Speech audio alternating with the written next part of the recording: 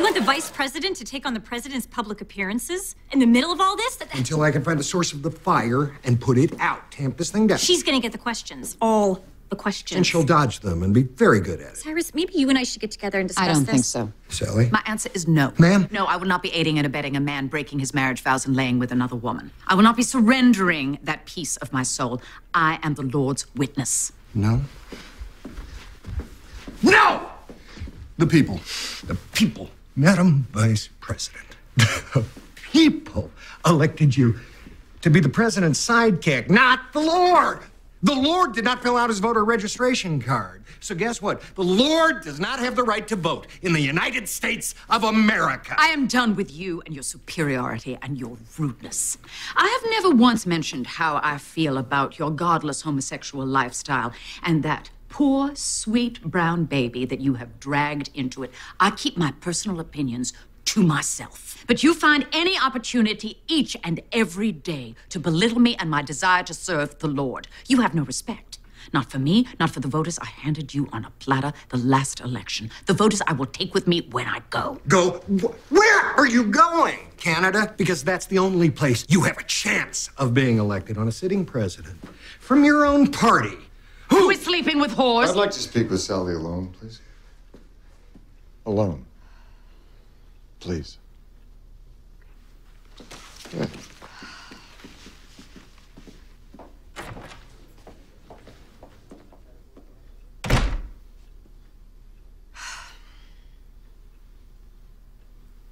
Well? Do you drink, ever? Excuse me? I'm not trying to just... If you were a man, I'd offer you a scotch. And I thought, I'm kind of an ass if I only offer you the scotch if you're a man. What is that? Some prep school crap I learned. Anyway, do you drink? I would like a scotch. Neat.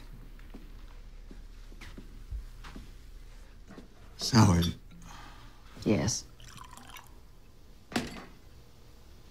I slept with someone who is not my wife. You're not surprised that I cheated. You're surprised that I'm admitting it, which is... I did. I had an affair. I take responsibility, and I'm sorry. I failed you. Me, sir? You. As your team member, as your president, as your fellow citizen. I did not live up to my promise to be the best man I could be. I lied. I lived a lie. And I'm sorry about that. Okay? All right, Mr. President. Okay. So, these public appearances Cyrus is asking you to stand in on for me. Sir. Sally, it's time for me to do the right thing. Be the leader I've always wanted to be.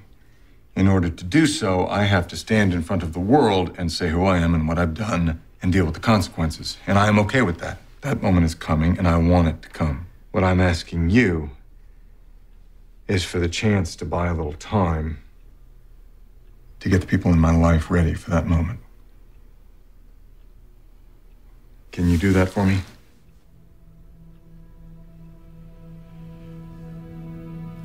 Yes. Yes, I can.